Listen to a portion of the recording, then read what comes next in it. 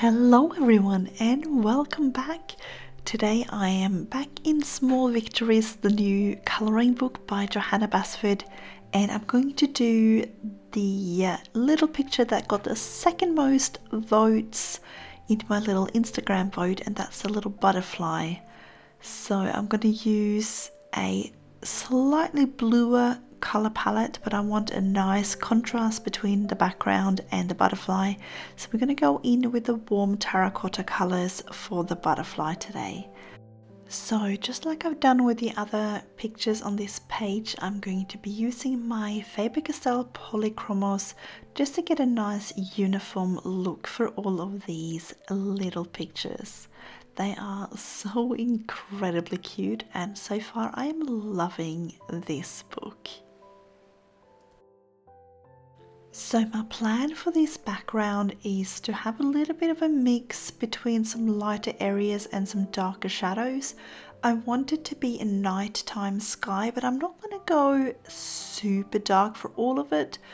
But I want to be able to have some little white highlights here and there, and I'm going to, for once, I'm not going to erase that star that's there. It's going to get to stay this time. Now, due to it being a really grey and dark day today, I am sitting over by the window, so I am getting a little bit more shadows onto my page than what I would like, and I am getting one of those light diffusion sheets that I can put up whenever I do that, but it's definitely better than having too dark an area if I sit somewhere else in the room. So you'll just have to bear with me today with a little bit of extra shadows, and who knows, like the lighting might be a little bit on and off today, but it shouldn't be too bad, hopefully.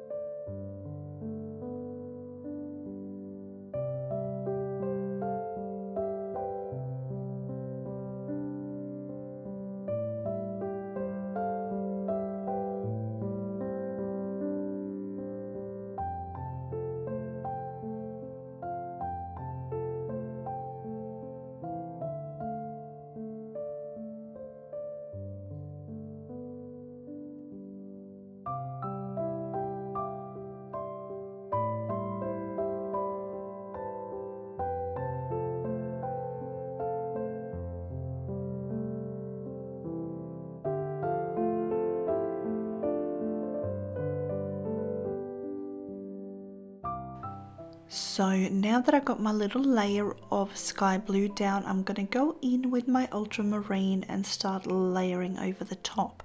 So I'm going to leave a couple of little areas just with the sky blue for a while, just so I have some highlights to work with later on. And then we're going to build up some more colors in the darker areas here. So with the blue tones that I'm using the sky blue, as you've seen, the ultramarine, cobalt blue, indanthrene blue, and my dark indigo. So you can go ahead and get all of those out, and if you want to get all your pencils out, they are as usual listed in the description box below.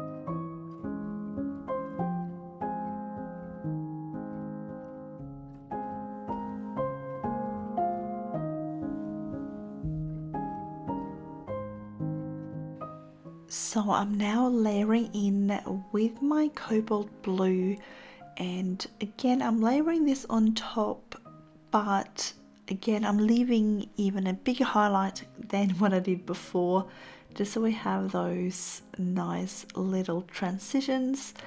And then when I actually go all the way up, so what I tend to do if I'm doing these transitions is I'm working my way from my lightest to my darkest color, and then I reverse that process, going from my darkest to my lightest. So you'll see me go all the way up to the dark indigo, and then I'll work my way back again, right back down to the sky blue, and that will give a really nice smooth transition.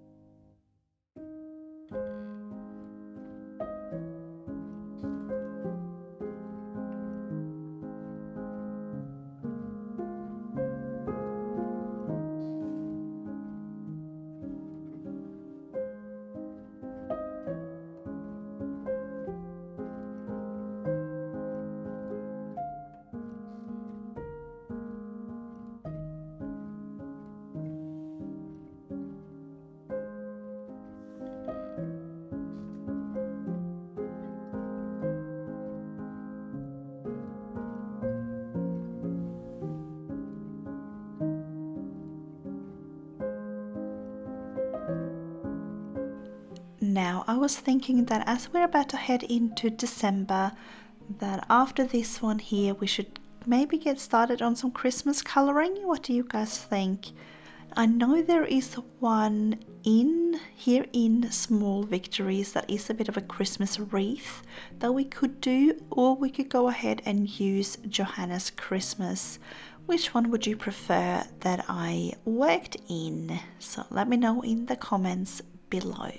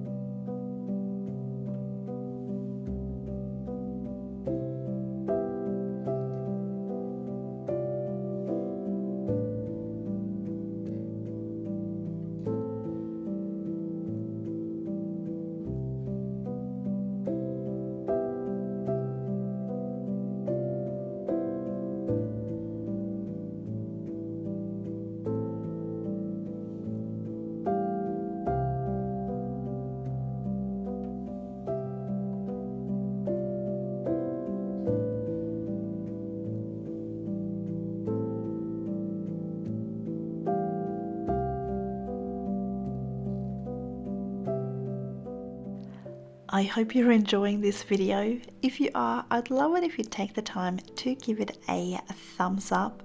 And if you're new here, I would love to have you subscribe, and don't forget to hit the notification bell to get notified whenever I post new content.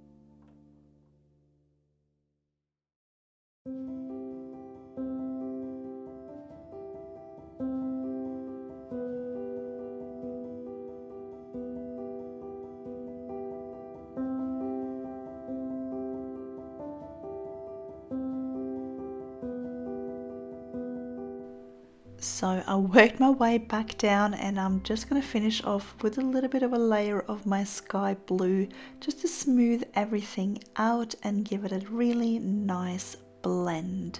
And then we're going to get started on our leaves today.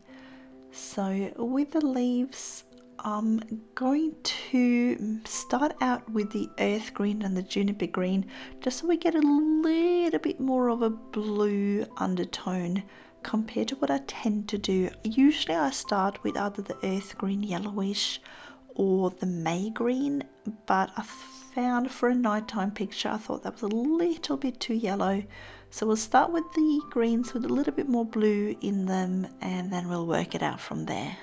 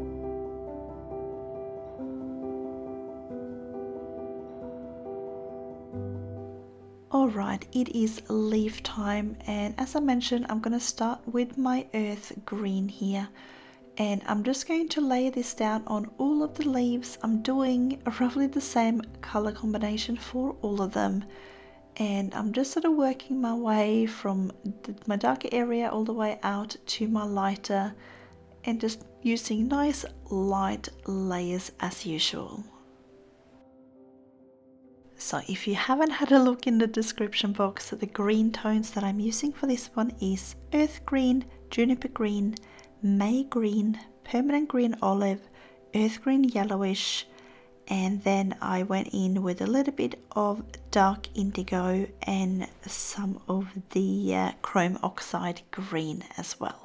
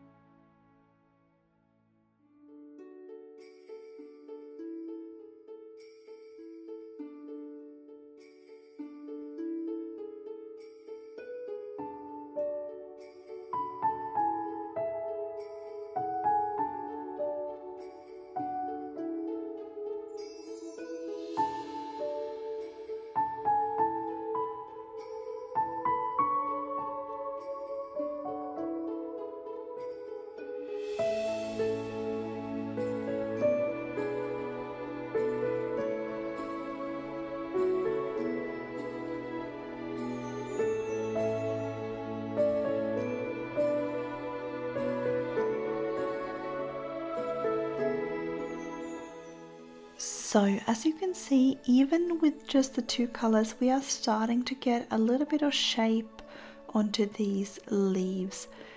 If you only wanted to use two colors, you could keep alternating between the earth green and the juniper green and sort of build up some gradients and transitions and sort of use a little bit more pressure to get some darker colors. But I do like to use at least three colors, so I probably would have brought in an even darker one and used my juniper green as my mid-tone. But that's obviously what I'll be doing with this one. But if you're a bit pressed for time, you can definitely get away with just using 2 or 3.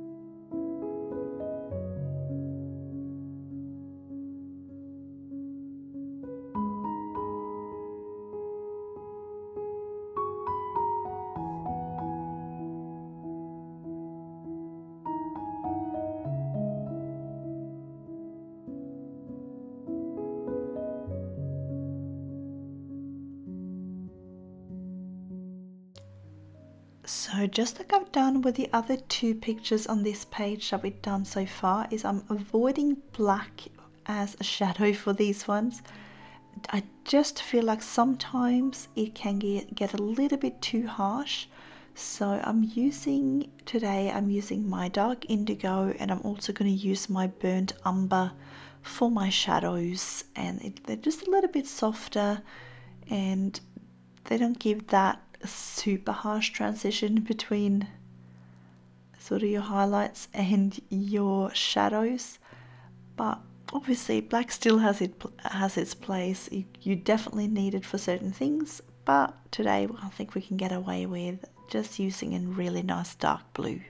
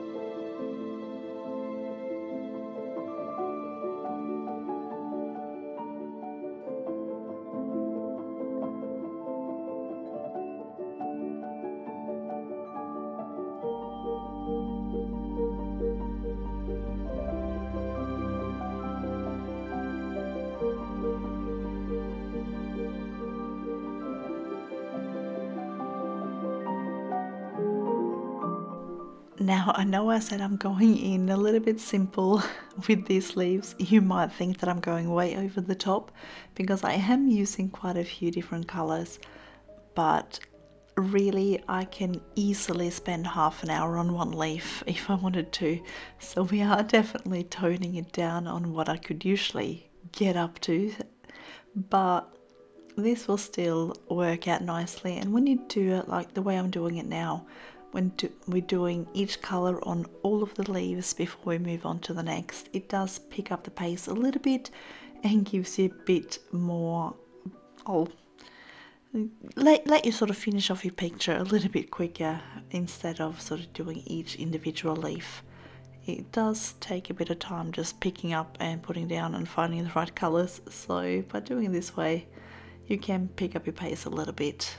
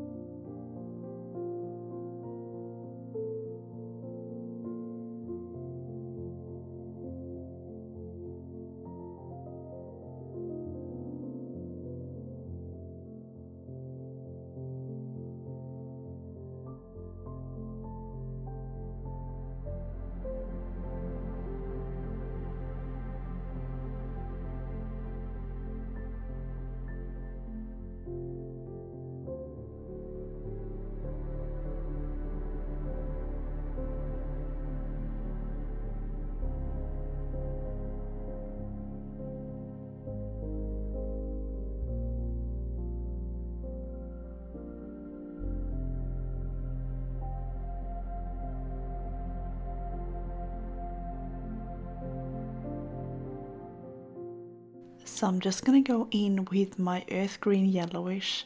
This one is a little bit hard to see, but you can actually see it when I'm sitting by the window here, just because of the indentations in the pencils. But usually the words have actually, I've used this so much that the words have sort of rubbed off on it a little bit. But it is the 163 if you're looking for the number.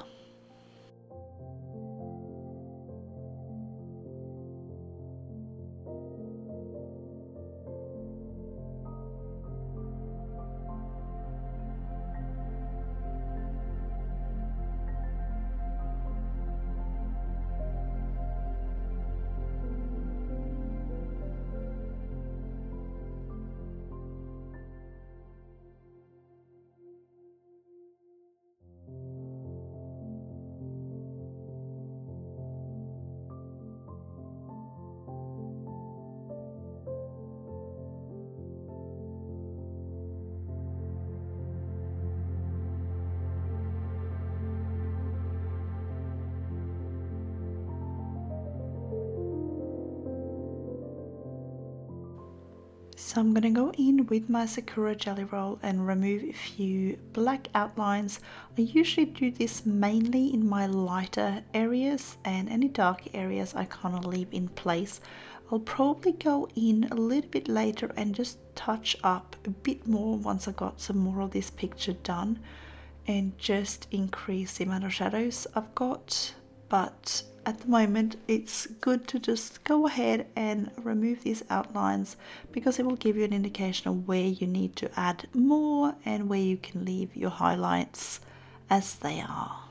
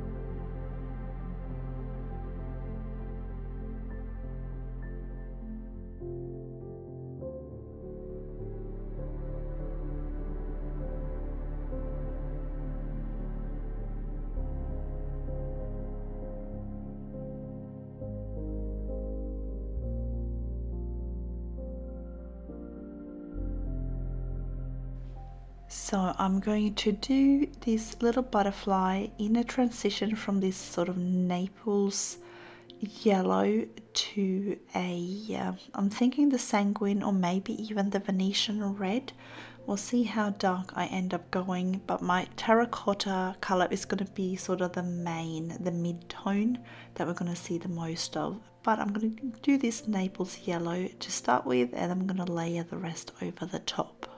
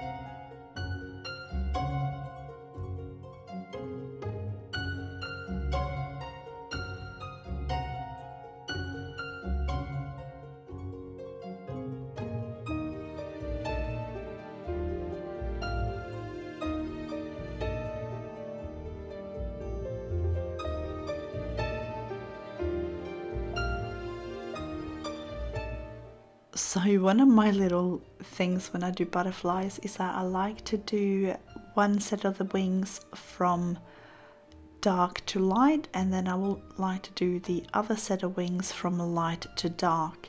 So on these top ones I have my darkest areas towards the body of the butterfly, and then I kind of fade my way out to the lighter areas towards the tip of the wings.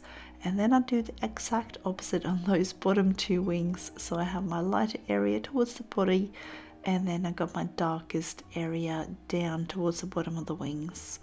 Of course I do add in a little bit of shading and things, but I just like that sort of way of doing things. A little bit of a mix and match.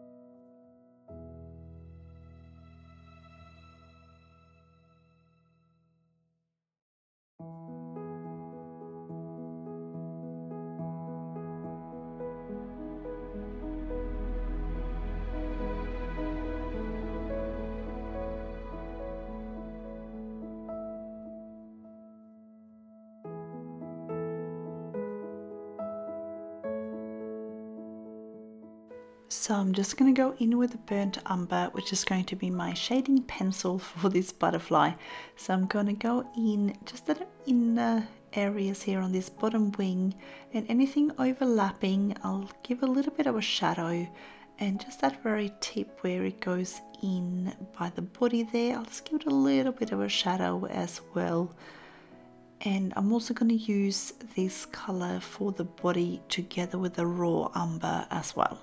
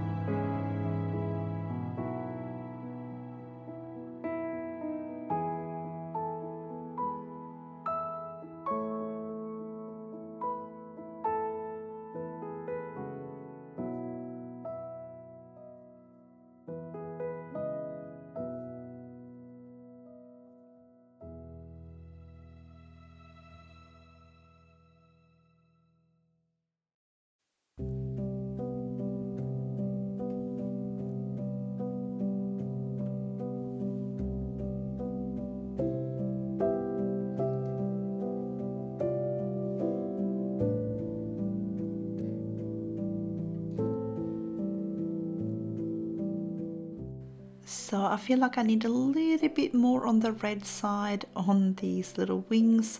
So I'm just going to use the Venetian Red just at the tip of these little sort of patterns that's on the wings here, just so we have a bit more of a contrast between our lights and our darks. It's not sort of super dark and it's not crazy red either. I do like it, this Venetian one. It's nice and muted and very earthy and not crazy bright, but it's definitely one of my favorite red tones and I use it quite frequently.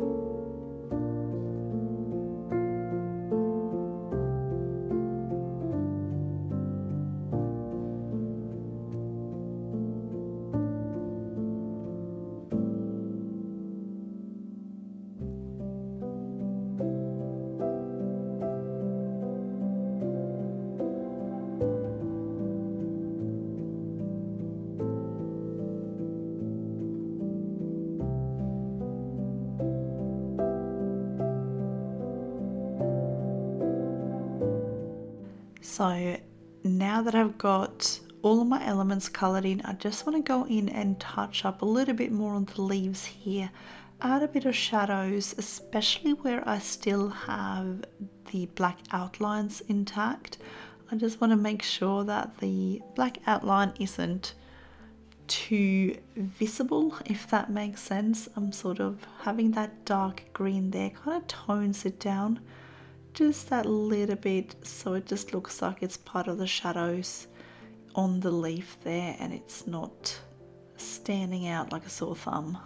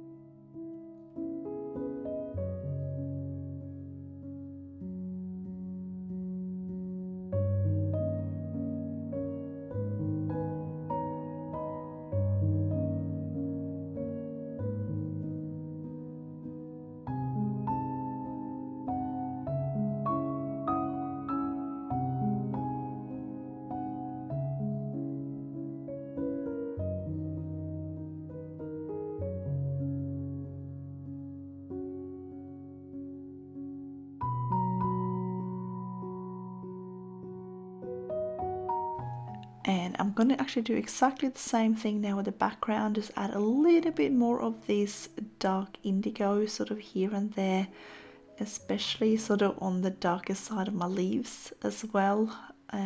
Just having that dark indigo right next to the black outline on the leaf will help with toning that down, that outline as well.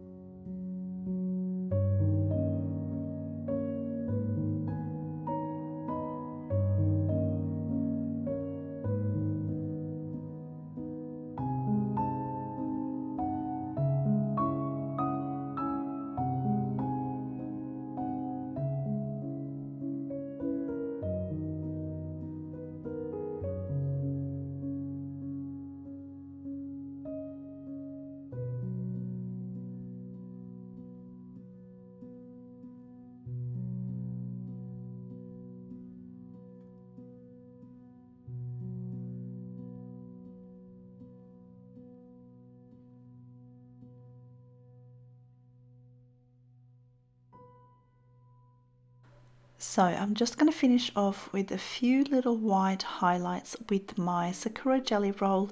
So I forgot to mention before, but it is the 08. When I'm doing these sort of little dots, the 08 or the 10 is a good size one. But if you're just doing outlines, I do usually prefer the 05, just because it's a little bit finer, so it doesn't give you that really harsh white line on there. But unfortunately my 05 has sort of dried up a little bit on the tip and I can't seem to get any more out of it, just because I ended up losing my the little hat for it, the little top. So I dried it out unfortunately, and I just need to go and buy myself a new one. So in the meantime, I'm just going to make do with the 08 and that'll be fine. You may find that if you're having too much white come out, you can always let that dry and then go over it very lightly with one of your colors. But if you're going in super light, you might not necessarily need it, but it's an option if you want it.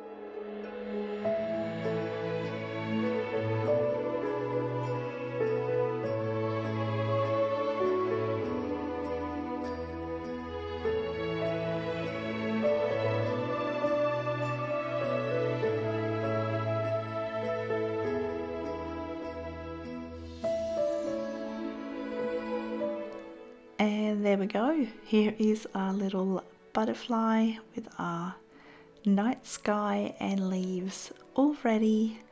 I think I really like the sort of contrast on.